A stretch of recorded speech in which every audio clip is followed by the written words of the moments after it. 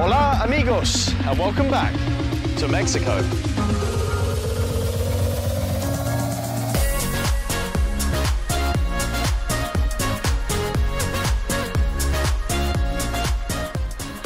I'm on a journey all the way from Mexico to the most southern point of South America, chasing adventures at every single stop along the way, and we are currently in country number 1, Mexico. Today, I'm going to be diving in the 4 most incredible cenotes in the Tulum area, all with insanely unique features. A cenote is a sinkhole where the ground has collapsed, exposing the fresh groundwater underneath. And these pits are where the ancient Mayans used to get their water supplies from, but these days, they're just insanely beautiful dive spots. This video is split into 2 parts. You're now watching part 1, where we'll be exploring the Pit and Dos Ojos.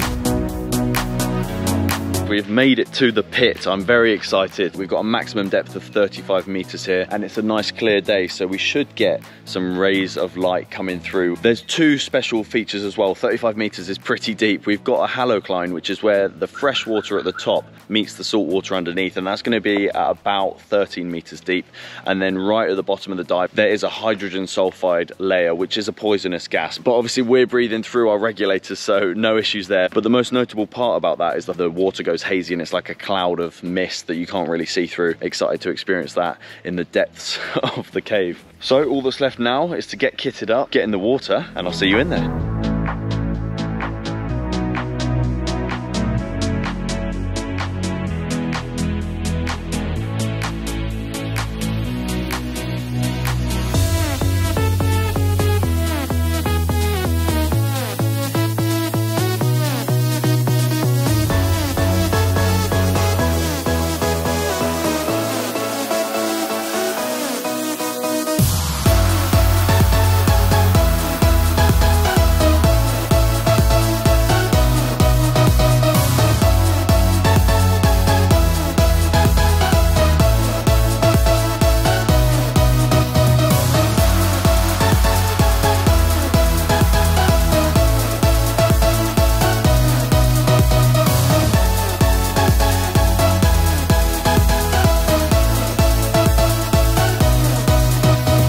There it is, the hydrogen sulphide cloud at 27 meters deep. Ominous and dark, but not too scary to be honest, because you've still got those beautiful blue themes coming through. It's like a dream. Into that smoke with that tree stump sticking out, as you can see there. We kind of investigate in the depths all of the dead, rotting trees at the bottom, and made our way all the way down to 35 meters, at which point my light broke and Miguel had to sort me out with another one underwater after I signaled him.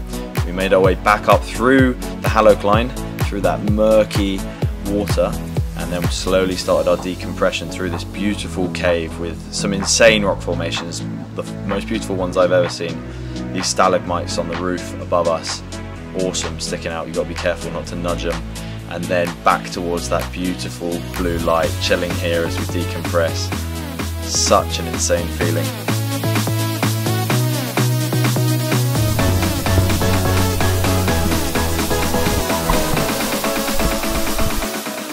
I have to say, that is one of the most enjoyable things that I've ever done.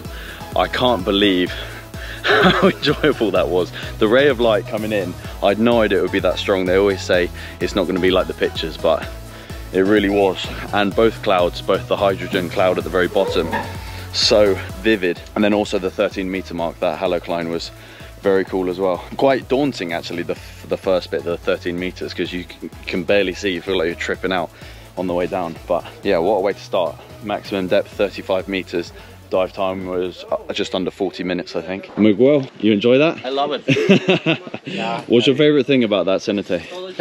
I think all of it, because you can see all the nice things of the cenotes in just one. Like you have the cloud, you have the halocline, yeah, and you have light, yeah, and you have the formations. So. Yeah, those formations as well. I didn't realize how many there would be. There were some points where our heads are like really close. You have to. Yeah. Super old, thousands and thousands of years. Awesome, thank you. You're welcome. So we've just checked out Dos Ojos, which means 2 eyes, because there's 2 caves, 2 routes we're going to take. One will complete, and then if we have good air consumption, sneak into the other one as well. Main highlights are a bat cave. So we have the two eyes starts here, go inside the tunnel, then take left.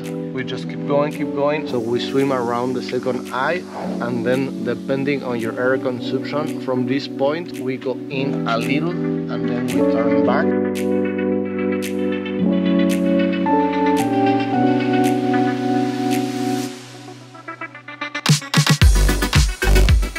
So in we head down towards the back cave. This first section is going to take us about 30 minutes, following the line the entire way through because it's so easy to get lost in caves like this. No natural light coming through either, only our torches to rely on, checking out the rock formations as we float through that first 30-minute section. Everything's between about 9 and 3 meters depth here as we make our way towards the back cave, and then we surface, pop into the light, there's a hole coming through, making that little cenote, and we watch the bats flutter around just us in this ominous cave, and then back through, and we managed to get about half the Barbie route in, floating through, looking at the rock formations, following the lines of course, and just enjoying the final moments of this cave dive.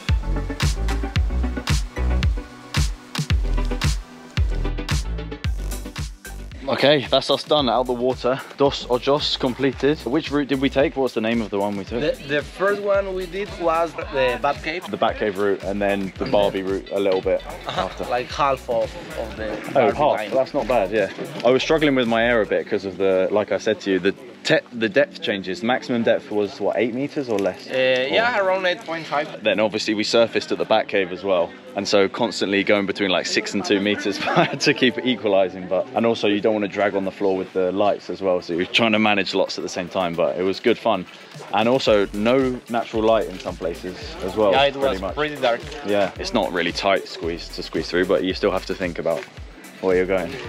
Yeah, you need to be careful. It's not like in the pit where you have lots of space most of the time. This one you have to be, you have to sneak through sometimes. Yeah, the pit is huge. Yeah, enjoyable. Thank you very much. Thank you for today as well. You're welcome, bro. And that's a wrap. Thank you for joining me all the way from the pit to the Bat Cave today. My first freshwater diving experience. I thoroughly enjoyed it, couldn't have gone better, and I'm very excited to get back in the water for 2 final cenotes in a couple of days time. But until then, thank you for watching, and I'll see you on the next adventure. Oh, you want me to say that? You have to. Oh, I have to. Like and subscribe. No, say it with conviction and look at Please like and subscribe. Adam Radcliffe at YouTube.